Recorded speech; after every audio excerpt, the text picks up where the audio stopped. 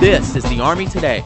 For soldiers tired of walking the same old beat, the Army's Criminal Investigation Division is calling all troops to action to serve as special agents.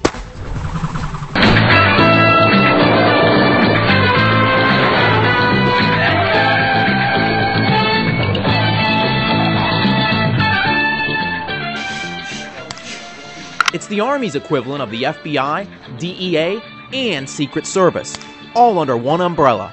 This is the Army's Criminal Investigation Division. It's usually a job that you come in and there's something different every single day on any given day, and you have no clue what you're going to be thrown. You're always on your toes. You have to know not only law enforcement pieces, you have to know the law, you have to know everything basically to keep those that are around you, your fellow officers, as safe as possible. From drug raids and criminal investigations to interviewing suspects and taking down the bad guys, CID agents are the Army's internal enforcement officers.